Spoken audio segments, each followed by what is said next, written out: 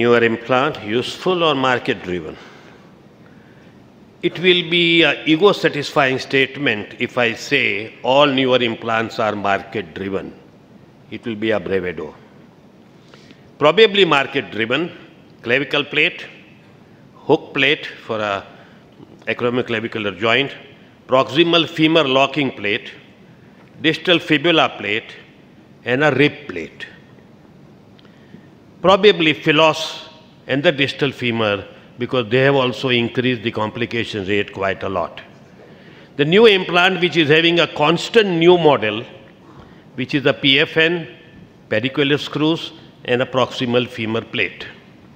The good implants to me today are revision hip and knee implants, trabecular metal, and a pelvic fixation plates. But this MOA program designer has probably in his mind that they are all market driven. So I will speak only those which to me are market driven, and I won't talk about the good ones. These new implants are all market driven. They do not improve the result. Clavicle plate was designed and few articles were published, probably inspired by the company. We surgeons were sold out. This was from the original article. Healed clavicle fracture treated non-surgically. Note the bump and the shortened shoulder width and a subtle drop. Function affected even though the fracture united. Probably in our day-to-day things we have never seen. We have treated all these clavicles all the time. This has not happened. And me too got involved. So I did primary plating, 30-year-old, quite a few of them. These pre-contoured plates do not fit always on our bones, and they are difficult to bend. We also earned a lot of money, and now I have stopped operating on most fresh fractures. I had my share of problems, and I learned my lessons. Now I only operate on a non-union, which is very, very infrequent if conserved. These were my problems. You can see the scars. You can see each and every hole of the plate here, and all these things which has happened. And this was the fracture which had again this is the one which didn't unite. Lots of problems there. And ultimately, I went back to this conservative treatment. And out of the 6 nerves which are supposed to be there, I preserved 4 of them pre-plating. Post-plating, only 2 remain. For other 2 where they went, I didn't realize. Hook plate for acromioclavicular joint dislocation. All needed removal. And most acromioclavicular dislocations do not need surgery. I think we are doing a cosmetic surgery, but they do not need except grade 4 and 5, which is hardly ever you see. These were the hook plate. I did it. I also did it for this fracture of the medial side, which is recommended. And it is such a plate which was bulky. Patient was too uncomfortable. Ultimately, the patient were happy only when I removed this plate. So I feel this plate is also market driven. Probably, if at all you need to do for this fracture, this is the plate which is more useful. Now I have given up this plate. Proximal femur plate. All of us used it first generation and all regretted. Fracture didn't heal due to the lack of stability. This was the fracture. Done nicely. We felt it was very easy. We didn't have to go and do the really all the guide wire and the reaming and everything. And this just broke down. This is not one. All of them broke down. And ultimately we had to go back to the cephalocondylar nail.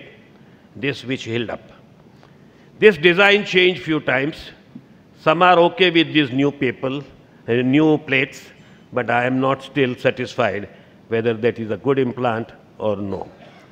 Then now it has come an olecranon hook plate. I'm sure many of you don't even know about it. This is an olecranon hook plate, which you can see. This was the fracture. This is the olecranon hook plate on day 1 which was done. And again, it has developed this myocardial ossificans with the marked stiffness of the elbow. Fixation with the leg screw and a tension band wire is a good treatment. It hardly ever gave a problem to us. So I don't know what was the necessity of this hook plate, proximal humerus locking plate, Philos type. We all are using it, and none of us have got a good range of movement at the end of the surgery. This is the one, osteosynthesis versus conservative care, first and foremost, and the conclusions were not any significant difference in pain at the follow-up between those treated with osteosynthesis versus conservative care. So people have started doubting whether you need the operation for these older people or what. One of these did find that 3-part fractures, the conservative treatment seemed to be better than osteosynthesis. All reports of lock plate for 4-part fractures are not excellent. Screw penetration on day 1 is a major inadequate surgery. Final range of movements takes about 1 year to come, and none are as good as normal. This is what is the report. Why these K-wires?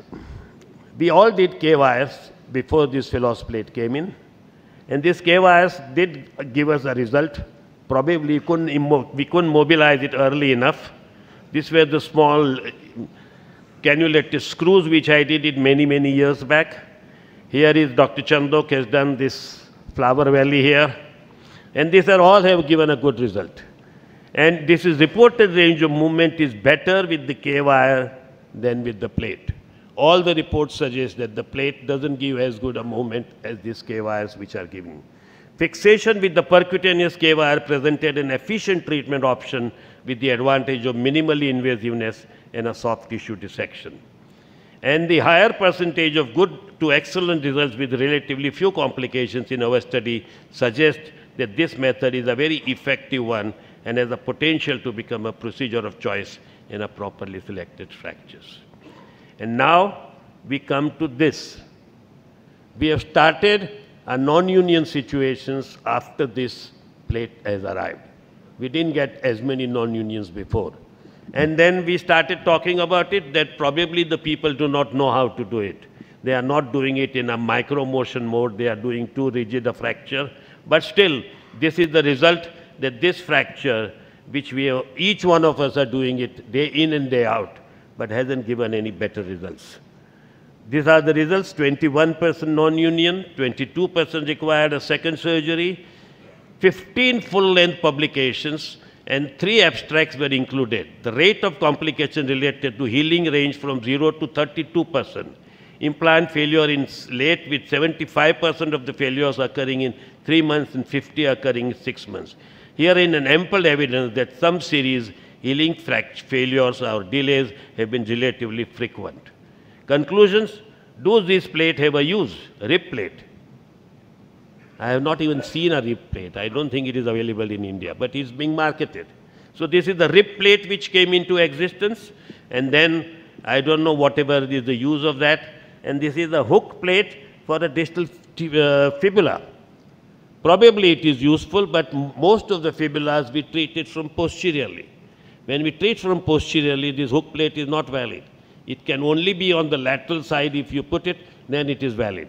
So most of the things which have been with the posterior malleolus, they are treated posteriorly. So this hook plate, this is a distal tibia hook plate for the medial malleolus.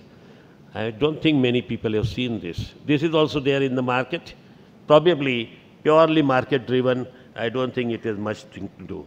Thank you very much.